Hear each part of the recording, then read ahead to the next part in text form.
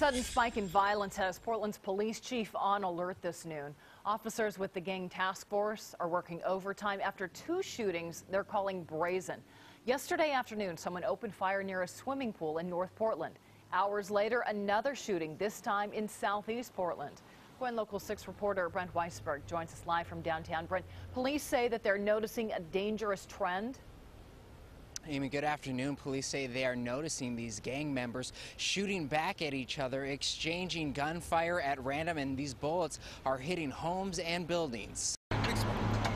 As a father, David Yu and his daughter Ava are at Peninsula Park in North Portland one day after a gang shooting sent fear through this normally quiet North Portland neighborhood. Nobody wants the shooting at all, but if it does occur, the worst thing that can happen is to have a stray bullet hit some innocent bystander or a child. It's an uneasy feeling, but he refuses to let gang violence dictate where he and Ava spend their time.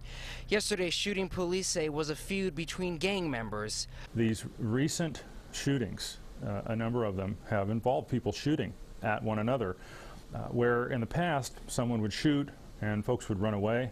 Now, more recently, we've seen people shooting at each other. Portland's police chief, Mike Reese, was working with the gang officers when the shooting call came in. Some of the kids were very hysterical, crying in corners, was very not really sure how to respond to the traumatic experience. Tisha Stegler's son attends summer camp at the community center. She says the shooting happened as the kids were eating their snacks. It's a blessing that wall is very thick. Today, she says many of the kids actually stayed home, their parents afraid of a possible retaliation shooting, something police say they're also worried about. In the wake of a shooting like yesterday's, our efforts are very focused on suppression, keeping our eyes open today for retaliation and over the weekend. Police have doubled their efforts since mid-June to prevent gang violence. So far, they say, their work is paying off. Aside from a string of violence on July 4th and yesterday, overall, they say gang violence is down this summer, which is good news for parents like David Yu,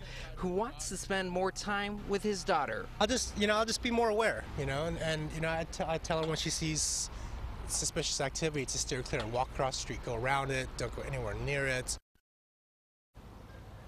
Amy, Portland police say they have made no arrests in any of these recent shootings. Again, they're gang detectives working overtime trying to solve them. If you happen to have any information, you're urged to call Portland police. Reporting for you live in downtown this afternoon, I'm Brent Weisberg, KOIN Local 6.